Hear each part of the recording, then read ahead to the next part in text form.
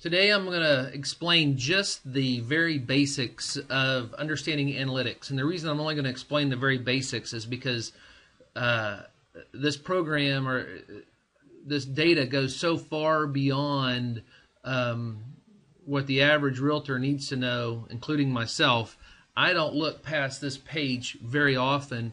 If you look over on the left, you'll see where it says sources, all traffic. Sometimes I'll look at that, and sometimes I'll click on the content button. But it's very easy to get lost in looking at data, often known as analysis paralysis. So if you're going to consider using analytics or observing the analytics on your website, my recommendation is keep it basic. Don't spend hours getting lost in all the data.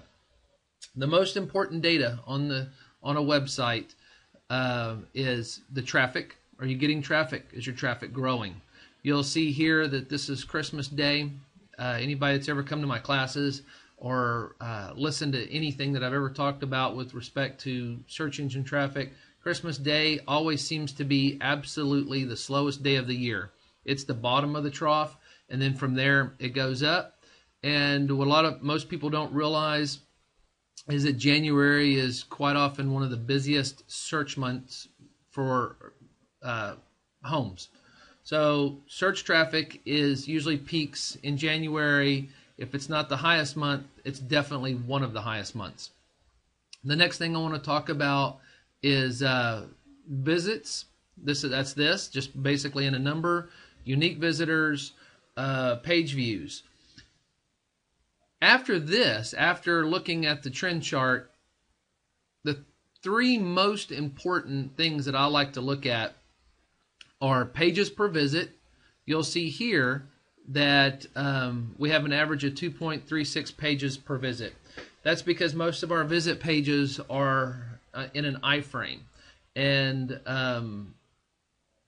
so somebody can look at homes and say a town like Cedar Park or Round Rock or Pflugerville, they can look at homes on one page. They can look at 10 homes. They don't need to look at 10 different pages. So depending on whether or not your IDX is framed in your website or whether you have an indexable IDX is going to affect that number. The average duration on our site is 2 minutes and 39 seconds. Now, we see this change throughout the day. If I look at our analytics in the morning, people have less time. They're in a hurry. They're just looking to see what came on the market.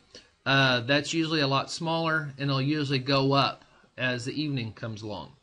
The bounce rate is an important number because that tells you how quick people or how often people look at one page on your site and basically bounce right back out.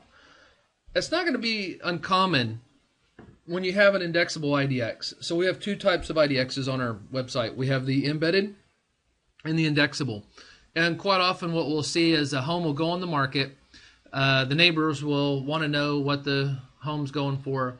They go type in the address. They come to our website. They look at the price. They look at the pictures. And then they leave right away. And that's a bounce. And that's not necessarily a bad thing if you're looking at your average duration of the people who do come is 2 minutes and 39 seconds, and the average pages per visit's 2.36. The other number I like to look at is this number, returning visitor. What's the percentage of returning visitors? If no one ever comes back to your site, if you think about people looking for homes, people I think use on average 3 websites. I hear it all the time. I hear our competitors, I hear Realtor.com, I hear everybody. And people don't necessarily use the site that their realtor offers.